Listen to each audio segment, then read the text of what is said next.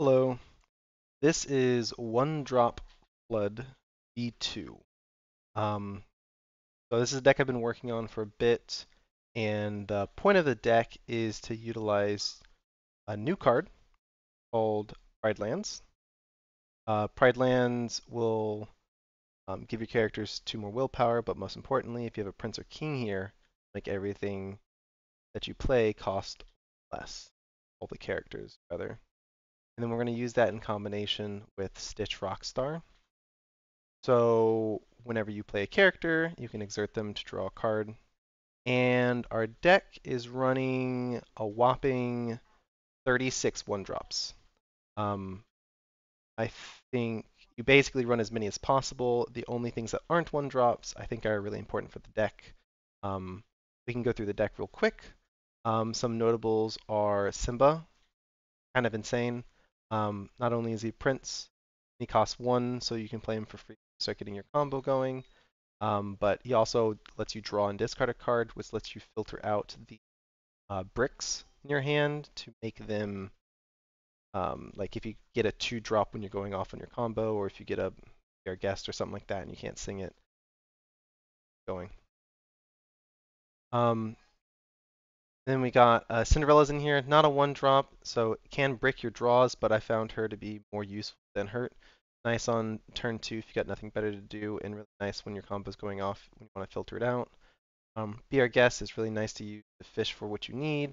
Oftentimes it ends up being ink, but you can sing it with your 2-drop Simba whenever he's at the location, or with your Cinderellas. Of course, we've got Stitch and the Small Stitch and all the 1-drops. All the 1-drops are, of all the 1-drops that you can run in Amber and Steel, these are the ones I've think are the most useful or most impactful. Um, as you can see, we eventually got to the point where I'm just running Akita because I think Akita is better than like a Timon or something like that. Having 2 power when exerted is nice because it makes the opponent have to take more damage when they're trading into. Yeah. On the side here for the deck, you can see I've listed out some tips and tricks and some notes for the combo. The general idea is um, your normal combo is going to be on turn 3, you're going to play a Simba. So it could be the Protective Cub, or it could be Simba. Turn, and then you're also going to be playing a Stitch that same turn. Turn 4, you're going to be shifting Stitch onto your Small Stitch. Then turn 5, you're going to play Pride Lands.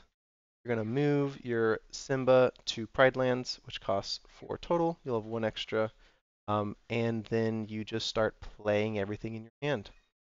You just go absolutely crazy.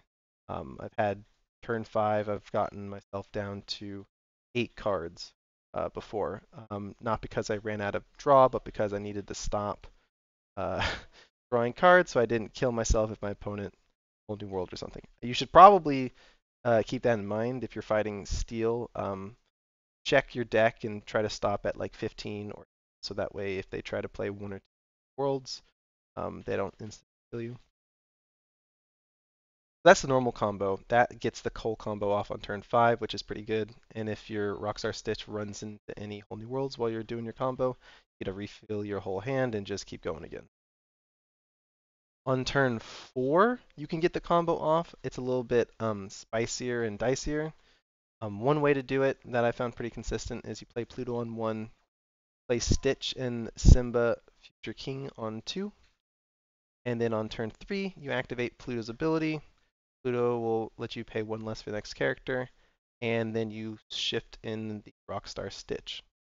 Don't exert him, don't do anything with him, you just play him on turn 4. Of course, you're going to be playing Pride Lands, you're going to be moving your Simba Future Pride Lands, and then you're going to pop off with your 1-drops. You don't have any extra ink, so if you run into a brick like a Simba or a Cinderella, nothing much you can do about it, but the hopes is that you will eventually draw into a whole new world, and you sing that with your Stitch, and you keep going. Another way you can do a turn 4 combo would be if you play a you could play Pluto on 1, you could play the location on 2, and then you could play your Simba with activating Pluto's ability and moving Simba to the location on turn 3, which then lets you play as many 1-drops as you want that turn, but I like to keep some in my hand for the next turn, because turn 4 you're going to be playing Small Stitch, Big Stitch, and then playing your combo. Alternatively, on turn 3 you can play the Small Stitch out first, and then on turn 4 play the Big Stitch, so that way he can be converted to stuff. Yeah, that's the general idea. Some tips and tricks I also left in the notes section, things like don't bodyguard your Simba. You just want to keep him alive as long as possible. Don't exert your Stitch before the combo turn. We're not running Lilo, who's uninkable, because consistency. We don't really need to have characters that gain a lot of lore, because you're going to be questing for like 20 on the turn afterwards. Yeah, in your mulligan, you want to keep a Simba, either one, a Small Stitch, a Big Stitch, and a Pride Rock if you can.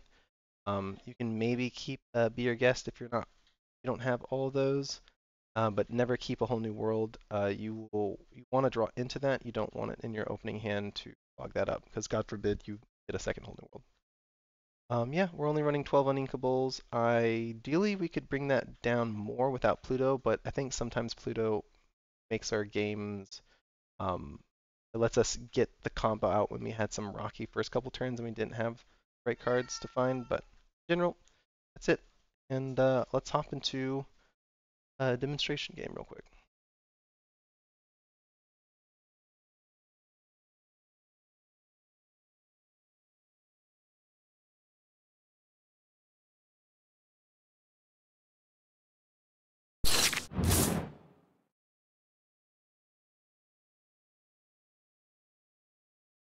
Pretty good starting. We just need to find. Not gonna be playing these. Maybe play a Stitch. Rather get the Stitch out on.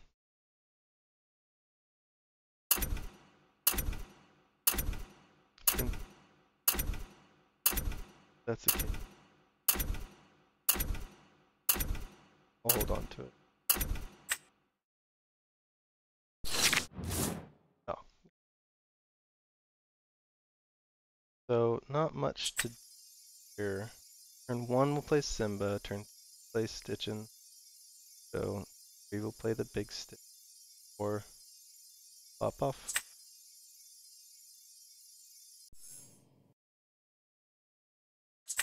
Not necessary, but I'm probably gonna do Cinderella.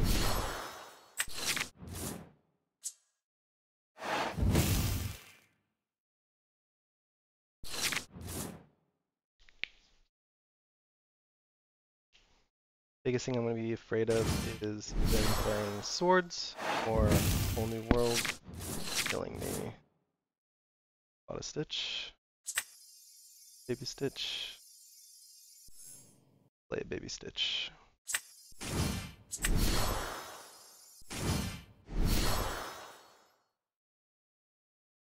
Another thing that can be annoying is they a Storm Rage on or like a Baboom, and not much you can do about that. Looks like they have a relatively slow start. That's good for us.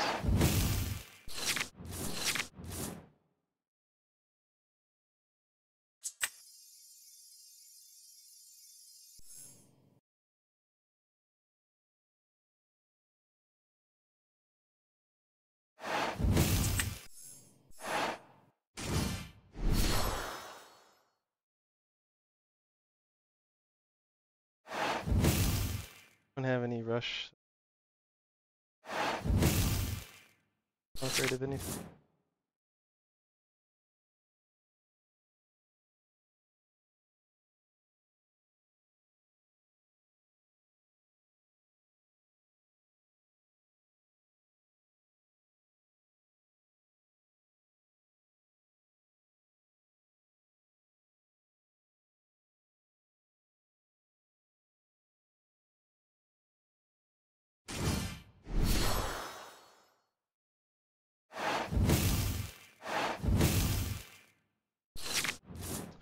time to play our whole hand.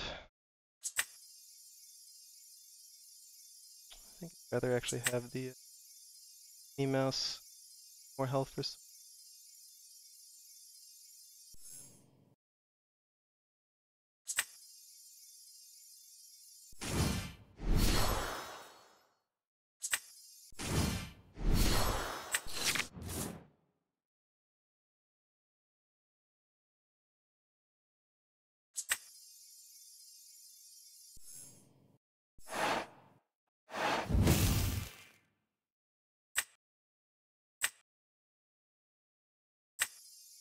Always draw with the stitch first.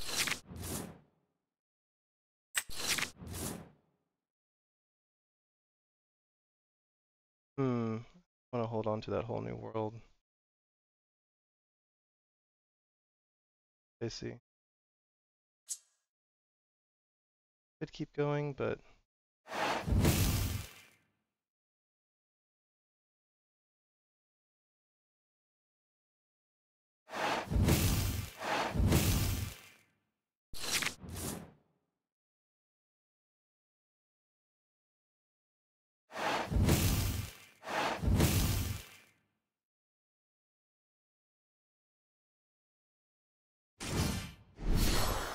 Cogsworth. Alright, so we're gonna go absolutely.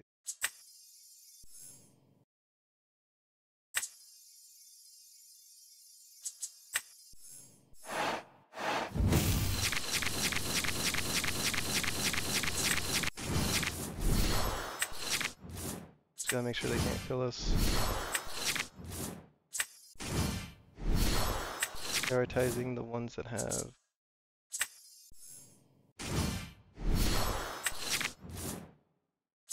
then ones that have 2 attacks.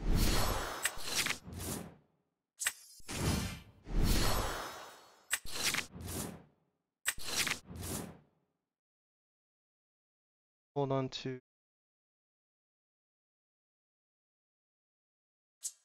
a lot of redundance. Start playing the heck.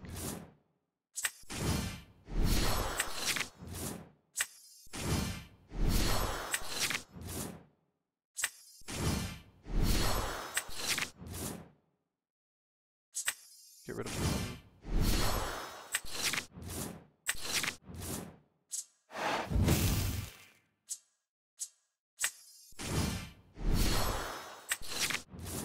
Go down to 15.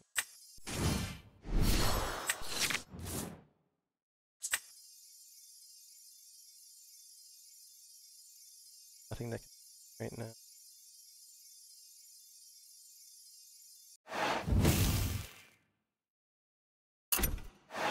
That's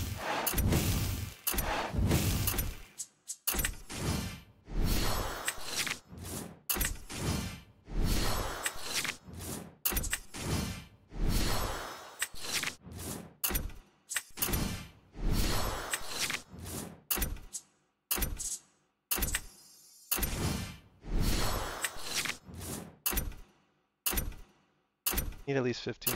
This is safe. Everything fell. Turn.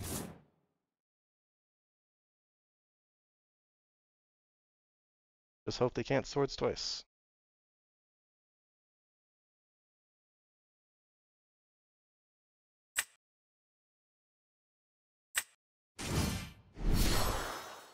Uh-oh. Here she blows.